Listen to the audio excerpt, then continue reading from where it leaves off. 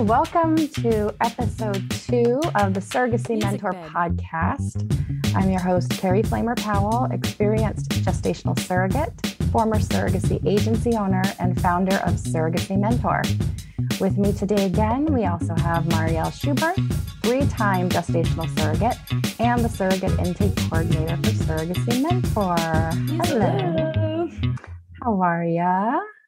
Doing well this morning, just hanging in there. I think like everybody during these times, yeah. Yes, that's all right. If we're hanging in there, we're doing good these days. So good. So today, our topic for today's podcast is gestational carrier screening steps, the requirements to be a gestational surrogate, and as well as not only what are the steps, what do they entail, but why are they important and who actually sets these guidelines? So a lot of stuff to dig into. So we're going to go ahead and just jump right in. But before that, I just want to say that we do have some basic screening information on our website, which is surrogacymentor.com. And people are always welcome to email us to ask questions about the screening process. So that being said, let's just dive in. Marielle, do you want to just start and just, without going into detail on any of them, just list the 8 main steps of the surrogacy screening process, and then we'll go back and dig into each one. Yeah, sure. So everything is going to start with your application. Once you fill that out, you'll set up an interview with me to go over all the stuff on your application. Then we go through and we'll have you sign an agreement. Then we'll get your background checks going, your medical rec, and then we'll need you to get your updated PAP and OB sign-off form. We'll go for your psych evaluation, fertility clinic clearance, and then there's a couple other factors thrown in there that we'll come to here once we dive in a little deeper, but that's our basic stuff. Awesome. Yeah. So that all sounds easy and simple. And honestly, it is. It's just a little more involved than that. So there's a difference between easy and simple. So the process is simple. There are, steps that we need to follow. And we at Surrogacy Mentor, as well as all the great agencies out there, will guide all of the applicants through these steps. So in that sense, it's simple.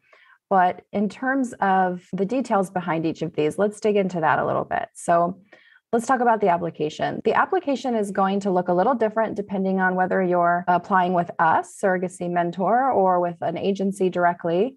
And each agency is going to have their own variation of what the application looks like. So for all of these steps, I'm just going to talk about how we do it here at Surrogacy Mentor, because my background is as a surrogacy agency owner.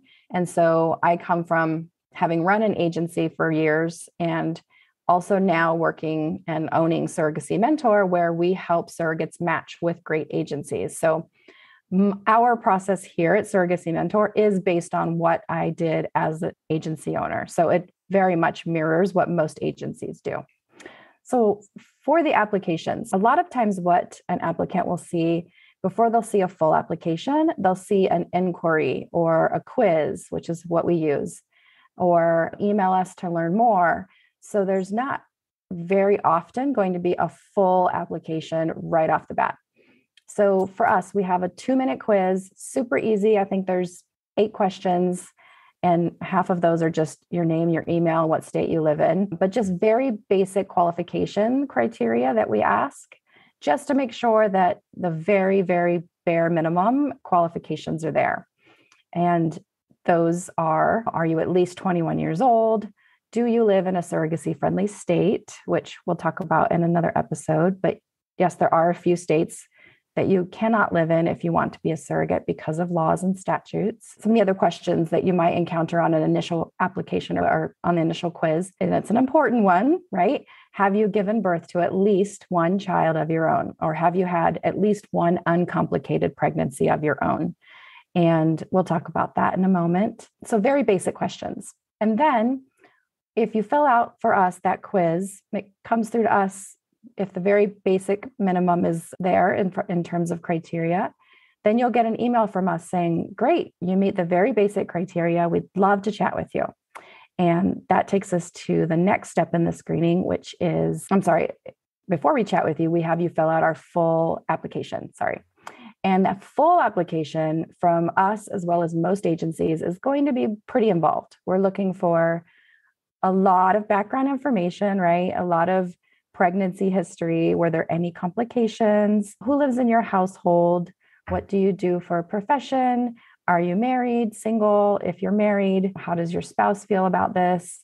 And then we're asking a lot of background history as far as smoking, drugs, criminal activity, all the things that you would want to know if someone might possibly be carrying your child. Mm-hmm. So the application is more involved, and it gives us a really good picture of whether we can move on to the next step. So once we get that application, which again, all of this is done online, super easy to just go through the online form and fill everything out. If you are working with an agency or talking to an agency and all they have are forms that you have to print off and fill out by hand, then I would probably question the technology and the up-to-dateness of their process, because everything should be done online at this point in time in 2022. So the next step, and I'm going to let you talk about this because this is what you handle here at Surrogacy Mentor, and that is the video interview. If the application looks good, we send an email saying we'd love to chat with you. And that's just a brief, casual, right? 30-minute or so interview over Zoom video chat. And I'm going to let you talk about what happens during that chat. Yeah, so it's definitely pretty casual. I've introduced myself and how to pronounce my name, because I know when people see it, they never really know. And then we just discuss what we do at Surrogacy Mentor, who we are, why we know what we're talking about, what makes us different from a surrogacy agency. I always like to clarify for women moving forward with us that make it clear that we're not an agency, but we bring together awesome qualified surrogates and awesome pre-vetted agencies together. So it's a big one for me in our call. And then I just go through the application that you filled out, any information or questions that I may have about what you filled in your application. Sometimes I just need a little bit more information or to get some clarification on some. If you say you had high blood pressure, for instance, was it preeclampsia? Was it just one high blood pressure, chronic, things like that, just to get some more information. And I always like to preface all of my chats by saying none of our questions come from a place of judgment. They're purely informational to gather information and to just get a good vibe on you. I try to make it as easy and painless as possible with our video interview, as well as everything moving forward. And then I answer any questions that potential surrogate may have from us as far as what we do at Surrogacy Mentor. If they have any questions about surrogacy in general that I can help answer, about the agencies that we work with. And it's just a brief kind of overview of what we do. And I try to just get my questions answered and answer any questions that they have and just get things going, because that's literally what we do here at Surrogacy Mentor, is help guide and answer questions. That's why we're here. And no question is too silly or too odd to ask us. We've been there, done that several times. And it was a great way to just to kind of get everything out on the table and hopefully get off to a good start with starting a surrogacy journey.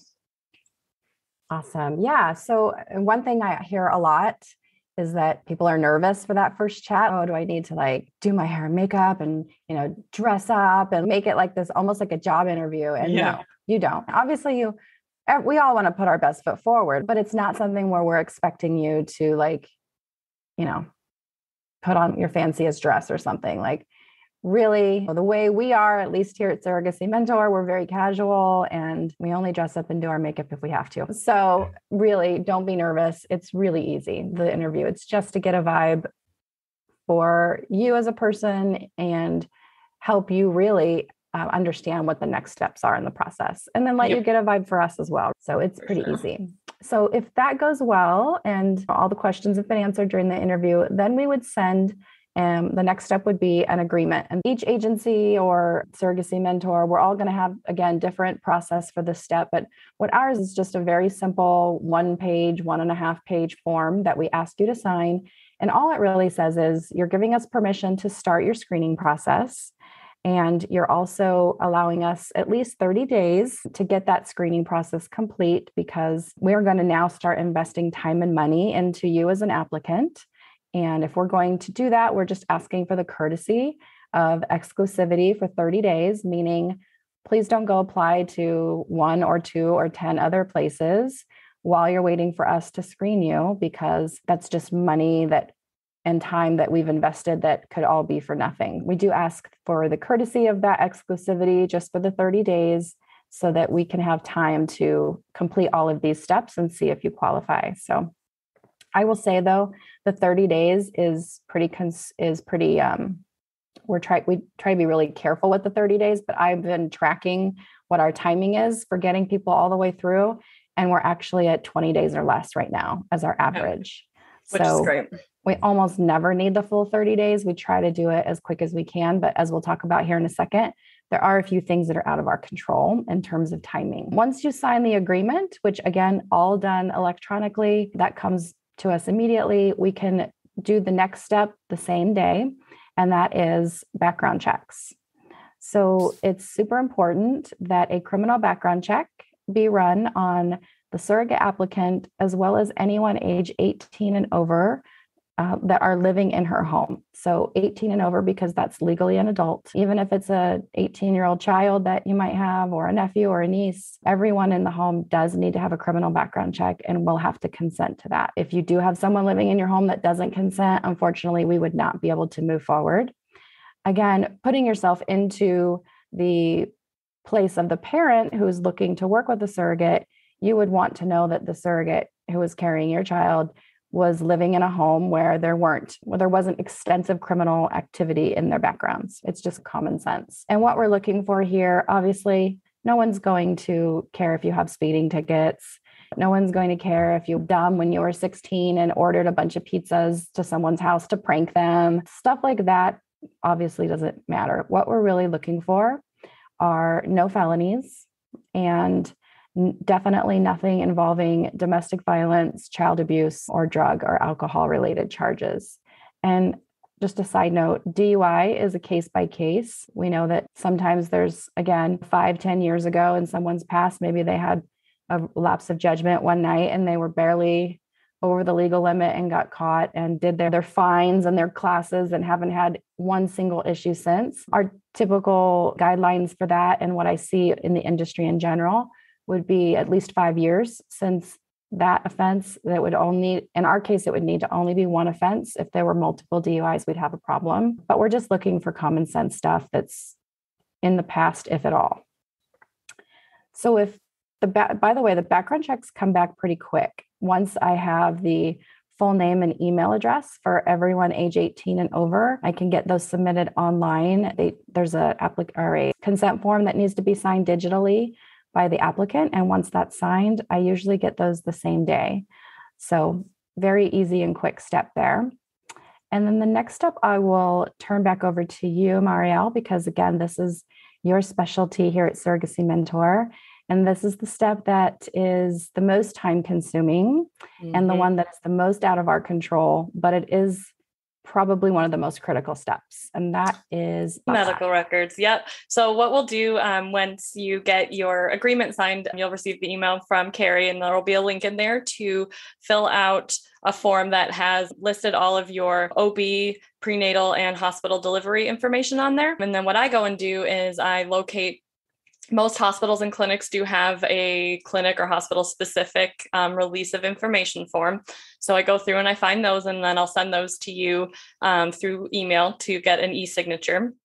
And I'll also need a copy of your ID that I submit along with those requests once they're signed to each facility to start getting these records requested. So some of the stuff that is helpful for me to have is whether you've had your children under your maiden name or a different name than what is listed as your current legal name, where specifically like clinic names, doctors' names are helpful, when and where you've had them. And once I submit those, I'm pretty good at staying on top of bugging them until we get them back. Sometimes different states have different regulations as far as how long they have to give us medical records. Sometimes they will take all of 90 days that they have, but I'm pretty persistent in getting them. And once we get those, we review them and see if everything kind of matches up with what we know. And if there's any flags that would disqualify you as far as what we know that the clinics and agencies are looking for as far as medical history goes. And I try to make it as painless as possible as far as filling out the forms. I try to get as much of it in there for you as possible. So really all you have to do is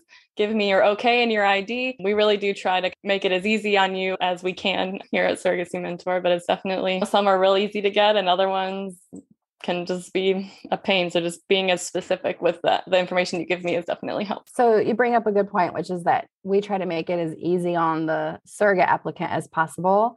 And that's important because I do actually know of a lot of agencies that ask the surrogate to get her own medical records.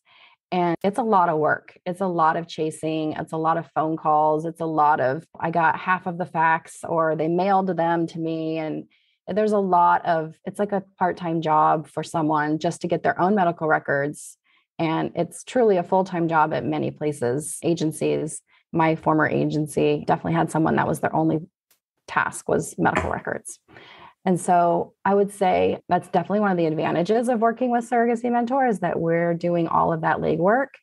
And to answer a very common question, no, unfortunately, we do not accept medical records directly from a surrogate anyway. 99.99% of people are super honest, but the other 0.01% or whatever, unfortunately, we have had situations where people will submit only the good part of the records and leave out the bad part. So we have to ensure the integrity of those records by making sure that we are getting them directly from the providers. Yeah, so medical records are the most time consuming, but most important part.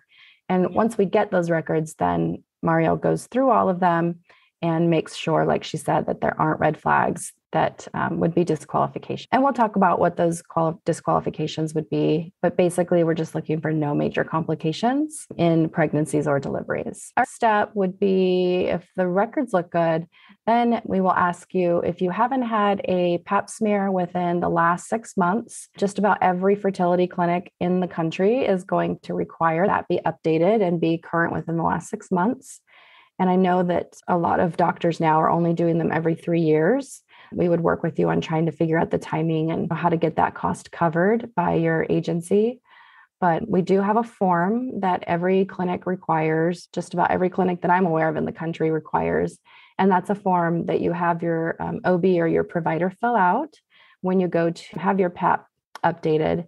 And basically, or if your PAP's already updated, then you could just send this form to whoever performed the PAP and they could fill this form out. But basically, it just has the findings of their report, of their visit with you, as well as your PAP results, any blood work that was taken, and then just a place for the provider to state whether there have been any known complications in your pregnancy or delivery or obstetrical or gynecological history. And then there's a place for them to sign at the bottom, basically saying that they agree that it is healthy for you to attempt to have another pregnancy. And that is a form that the fertility doctors that you will eventually work with as a surrogate are going to want to see, because they want to know that someone has physically seen you or has some either personal experience or care with you, or has personally cared for you, I should say, as a doctor, or has your chart and can look through as a medical professional and say, I've seen this person, I've seen their chart, they look good. So once that form is signed off, then this is actually where Surrogacy Mentor would introduce you to and match you with an agency that is the best fit for you. And that's a whole other podcast episode that we'll talk about as far as how that works. But the next steps that I'm going to mention actually happen once you are matched with your agency, and your agency would take care of making sure these steps get completed. But the next step, if I'll talk about the psych eval, which is the next one, and then Mariel, I'll have you talk about fertility clinic clearance. Okay. So psych eval sounds a lot scarier than it really is, but basically it's a psychological consultation and evaluation that is performed by a mental health therapist who has experience working with surrogates and intended parents. And essentially it's a 2-part evaluation. So first of all, if you have a spouse or a partner, they do need to participate in at least the first half or the consultation portion of the evaluation. I would say most of the time, especially now with COVID, these are all now happening over video chat.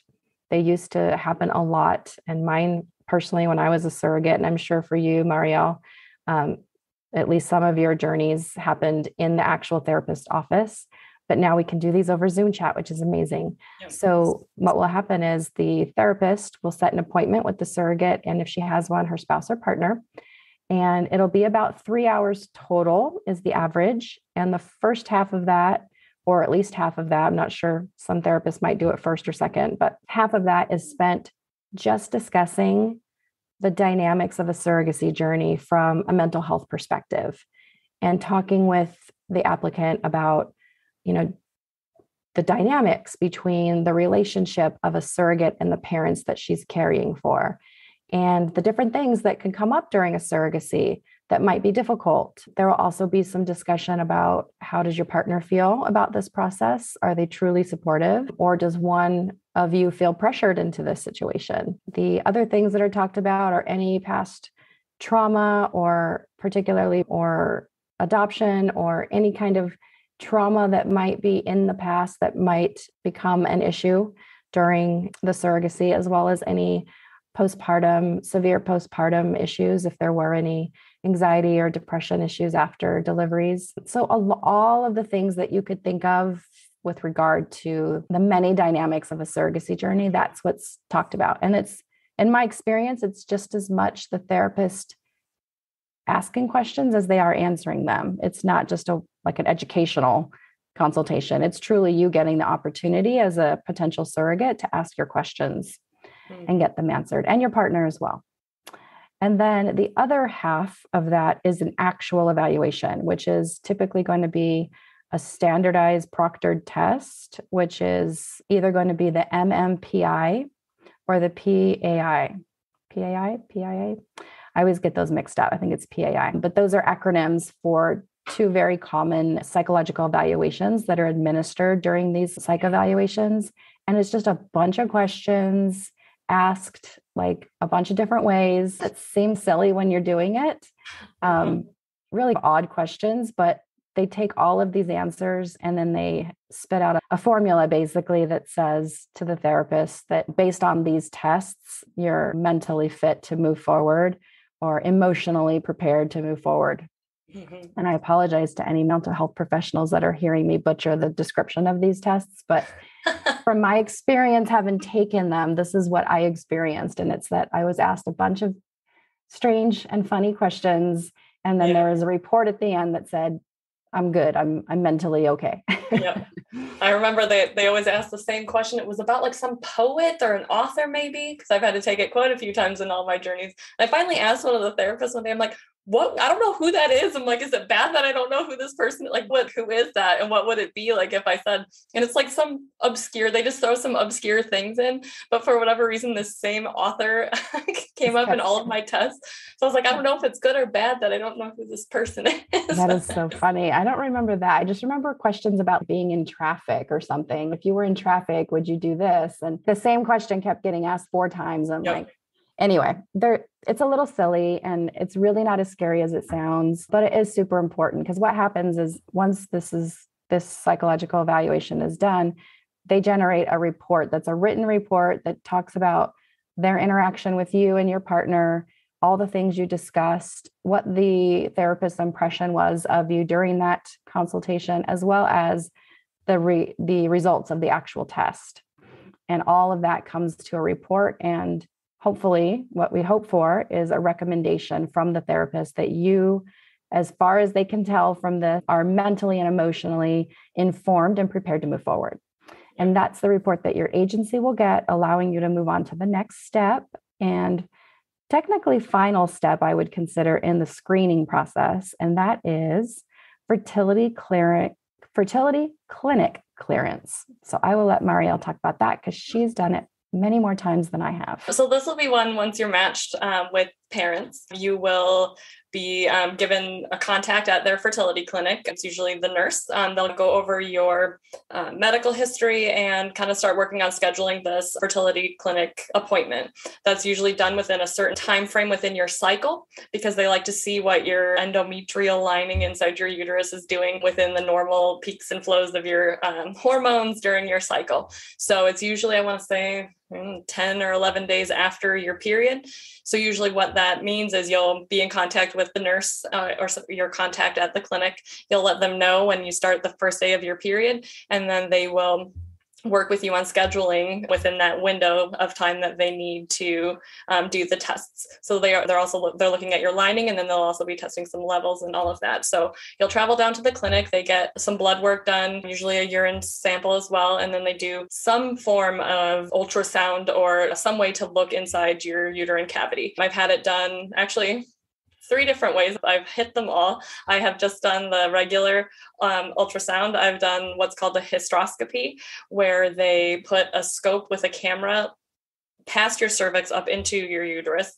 And I have done a saline ultrasound where they actually fill your uterine cavity with saline to get a better view of all of that. It all sounds super invasive, but it's not. It really just feels like a pap smear. It's or not with the saline, it feels like you're peeing your pants. Yeah, it's not. It sounds, oh, they're sticking. Yes, they're going up in there, but it's not as aggressive as it sounds. It's really not too big of a deal. And so once you do that, a doctor will be able to pretty much see inside your cavity whether or not they see a polyp or kind of anything that may require intervention to move forward, or that may disqualify you from moving forward. They just want to get a good idea of what they're working with there. Some things they may find are uterine polyps, which can be super common. I had one that I had to have removed before I was cleared to continue with my twin surrogacy. They found a little something. I just had to go in and they were able to get it off. I then had to go back for one last ultrasound. All was good. Things can move forward. So they just want to make sure that they get a good view of what's going on to anticipate any stuff moving forward. Once you do your travel for that, you got to wait for your lab result. That sometimes those take a little bit longer because some of the testing that they do takes a bit. But once they get your lab results back, they get the information from the psychologist. And some clinics also, I've had to do a psych eval with the clinic specifically as well as with the agency. Right. So depending on what your day looks like there. And once I get all the lab work back, then the doctor will review it. And if they say everything looks good, then you get your medical clearance and then you're good to move on to the legal phase of everything. And your partner, COVID times, I think has changed this significantly as far as back in my day, I'll say that your partner would travel with you for the medical evaluation. So they could also do the testing because they'll also need to undergo drug and STD. But now I think that a lot of these clinics are sending kits or sending orders to have your partner or companion do testing locally. So they don't have to go with you since they're really trying to limit numbers of people in and out. But your partner does also need to submit to some testing of some sort, whether that's in person with you there or from here, because they're also considered part of your medical clearance as well. Yeah, for sure. And so just to back up a little bit, so the reason a surrogate applicant would need to go to the fertility clinic is because surrogacy, being a gestational surrogate, obviously is going to require IVF and a process of getting someone's embryo into your uterus. Because again, we talked about misconceptions, I think, on our first podcast, which is your egg is not used as a gestational carrier. You are not biologically or genetically related. So somehow that embryo has to be created and then transferred into your uterus so that you can carry the pregnancy. And the way that happens is at a fertility clinic, working with the fertility clinic doctors and staff to be on a medication cycle and have doctor visits or 2 visits specifically, but one that will actually get you pregnant. The one that we're talking about is just the initial visit to meet the clinic, let them meet you, and let the care providers, the doctors, physically examine you, which is required before they can say definitively, yes, we can work with her. The question that we get a lot is, okay, am I going to have to travel out of state or away from home? And the majority of the time, the answer is going to be yes. And that's because depending on who you match with, which agency you work with, and who you're open to matching with, there are fertility clinics all over the country, a big majority of them being either on the West Coast or on the East Coast, and then a sprinkling in them. So majority of the time, I would say it's very common to have to travel. So in your case, you were living in North Carolina? Yep. And then traveled to Oregon and Vegas. Yeah, I got lucky with my first one. It was in Colorado, like a 2-hour drive. So I was able to drive to that one. But yeah, all the rest of them have been pretty far. I couldn't get any further from North Carolina all the way to Oregon, but it was. Right. Yeah. And mine was the same. I was living in Oregon and had to travel to Atlanta, Georgia twice or 3 times. Geez, I know. Yeah. Mine was a little bit different. Mine was a little bit longer, but yeah. So most of the time, yes, you're going to have to travel. And that's why we're talking about your partner might go with you. They might stay home and do their tests near home. So there's a lot of detail that goes into that. And that's what we do here at Surrogacy Mentors. We educate you, help you understand that process. And of course, match you with an agency that's going to be super amazing at walking you through all the steps and making sure that all your questions are answered and all of your expenses are covered for any travel that you might have to do. Yeah. But that is the basic outline of the screening. And so if you're listening now and you're considering applying as a surrogate and you're thinking, man, that's a lot. It is. And you're not wrong. And there's a reason for that. And so I want to move on to talk about, as we start to wind down the podcast episode, and talk about why are these guidelines in place and who sets them. So there's a lot of answers. There's a lot in that answer, but the main part of that answer is there is an organization called the American Society for Reproductive Medicine, or we call it ASRM in the industry. And while they're not a governing body, they're not like, they don't have power over surrogacy agencies or fertility clinics. They do set guidelines and regulations, and they are a very respected organization that is looked to help guide medical and other policies around all sorts of assisted reproduction, not just surrogacy. But they do have a specific guideline that lays out, okay, here are the things that should be done before someone is approved to be a gestational carrier.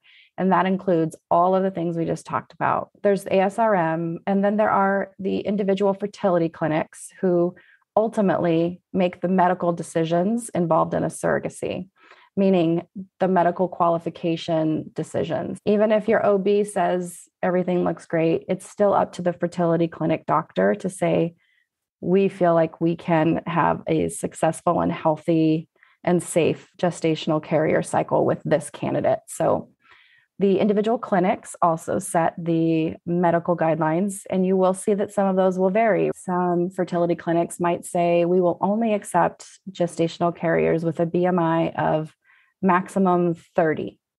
If you have a BMI of 31, they won't accept you. Then you'll have other clinics that say, we'll actually accept up to 32. And then you'll have other clinics that'll say, we accept up to 34. So it's very different. You might have some clinics that say, we'll accept someone who's had 3 C-sections, but if they've had 4 C-sections, no. And then you might have some that say, we'll only accept 1 or 2 C-sections in their pregnancy history. So again, this is what Surrogacy Mentor exists to do, which is help you weed through all of these different criteria and work with agencies that are going to be a good fit for you and your particular situation. So if we know that you as an applicant have had 2 C-sections and your BMI is 32, we instantly know which agencies and clinics will and will not be able to work with you. So we can save you literally hours, days, weeks of interviewing and paperwork and hassle and help you weed through those. That's where the guidelines come from. It's also important to know that the agencies don't have control over what the fertility clinics set. If a fertility clinic says our BMI max is 32, the agency is not going to change their mind, nor are they going to try. So the most important thing is to match with an agency that works with clinics that you meet the qualifications for. And obviously, no clinic is going to accept someone who is not truly healthy and safe and able to be a gestational carrier. So it's not like you can pick an agency that's going to take a whole bunch of things that are not safe or healthy. It's just that there is enough of a variance, and you have to know which agencies to work with in order to work with the right clinics. Yeah. And that's what we do. The other thing is, each state is also going to have different requirements for surrogates. So again, surrogacy is not regulated in the United States on a federal or even in many cases on a state level. So it's up to us as an industry to self-regulate and set great guidelines and healthy ethical requirements.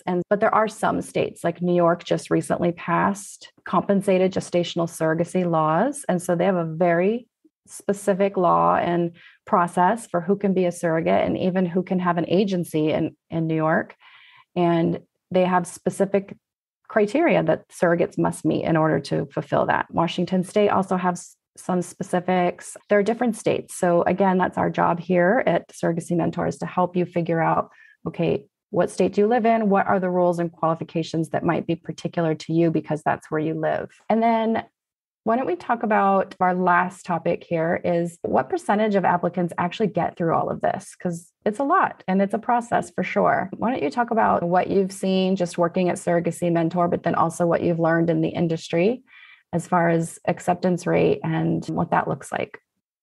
Yeah, so I will start by saying we hate to have to turn anybody away. It's honestly one of the harder parts of the job because you see that there's somebody who's got their heart in the right place, who wants to do something awesome for helping grow a family, all of that. So it's definitely, if we could approve everybody, we would. That comes down to it. But really, it comes down to about 5 or 10% of applicants actually get approved and get through to being able to be matched with an agency and clinic and parents, which is pretty low when you think of that's not a big percentage. But we do that for the safety of the unborn baby, the safety of the surrogate, and the safety of the parents who are putting forth all this time, effort, love, hope, all of that into doing this. So as much as we hate to have to turn somebody down, we really are doing it for the benefit of everyone. And even if it doesn't feel that way, if you happen to be one of the people that we can't, it's nothing personal. If we could just say yes to everybody, we would, but we would hate to say, sure, we'll find you an agency and then move you on and then have them be like, what? That's not fair either. So we really need to stick to these guidelines and stick for everybody's safety and well-being. It's just a necessity, but for sure. And I will say at my agency that I used to own, our acceptance rate was less than 5%.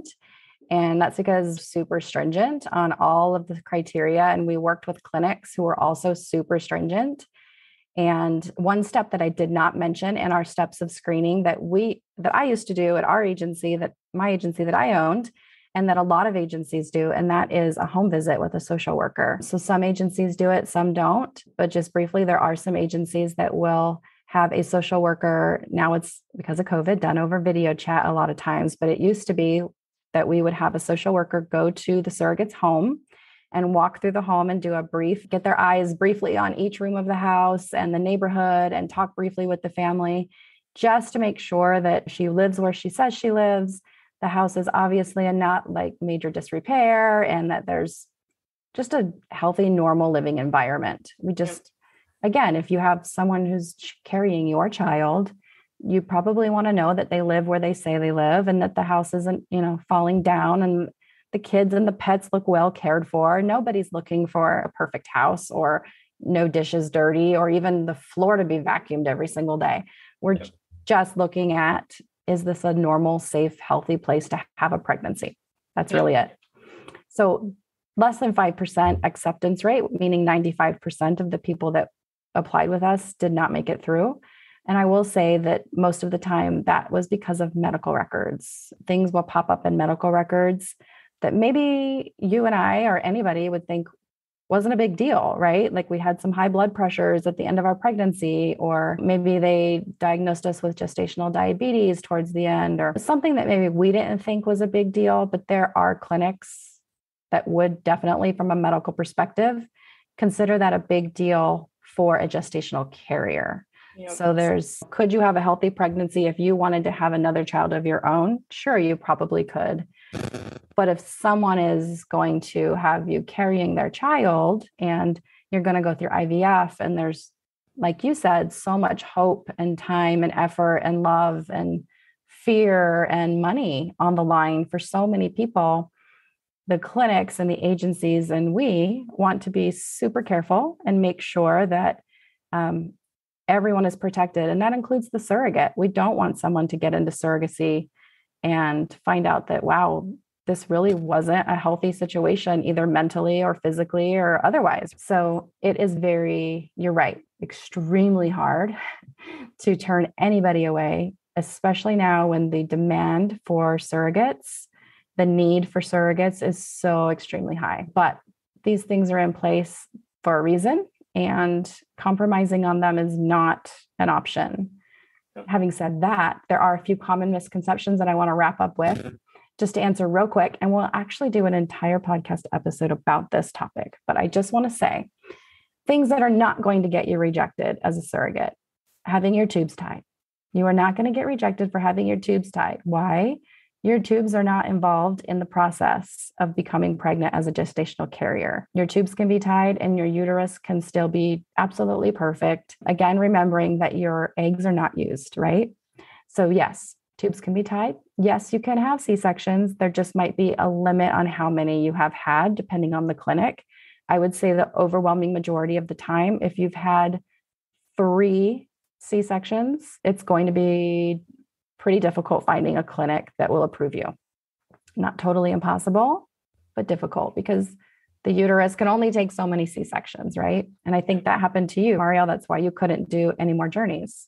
Yep. My doctor told me the last time that, no, we can't cut this scar open again. She's like, so I know I told you before, this should probably be your last one, but I'm really telling you now, can't do it. So my OB even said that even if I could find a clinic that would do the fourth, my OB was like, nope, it's not safe. And that's another reason why your medical clearance needs to come from your, OB or provider that sees you, because they know that maybe a clinic on the outside would say, sure, 3 C-sections is fine. But she was in my uterus and knew that it was not fine. So that's another reason for your medical clearance. Right. From your OB. Exactly. And that is for the safety and health and safety and well-being of the surrogate, the baby, and everybody involved. Again, when you're in doubt and you're not sure, okay, could this thing disqualify me? Could it not?